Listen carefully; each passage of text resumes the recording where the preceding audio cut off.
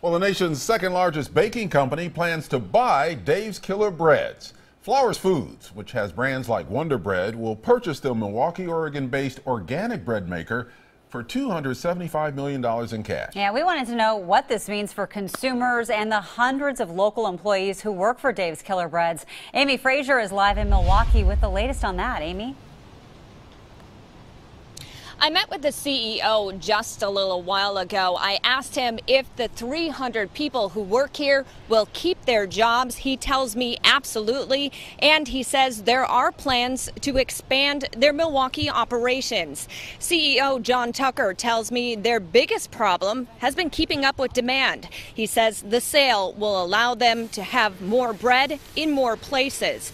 Dave's Killer Bread launched 10 years ago at the Portland Farmers Market with organic, whole grain and non-GMO ingredients. Of course, co-founder Dave Dahl is on the packaging, building the bread empire after years of being in and out of prison. The company has also made it a priority to give others a second chance.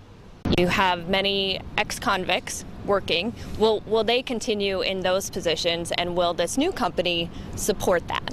Well, Amy, as you know, 30% of our workforce is formerly incarcerated, and we're inspired by all those individuals and will continue to be because they are an integral part of our organization.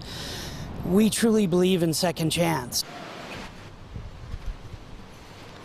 Flowers Foods is based out of Georgia and operates bakeries throughout the country. Through this partnership, Tucker believes they'll be able to promote the Second Chance program in other states. Back here live, the sale is expected to be final in early fall. Reporting live in Milwaukee, Amy Frazier, KOIN 6 News.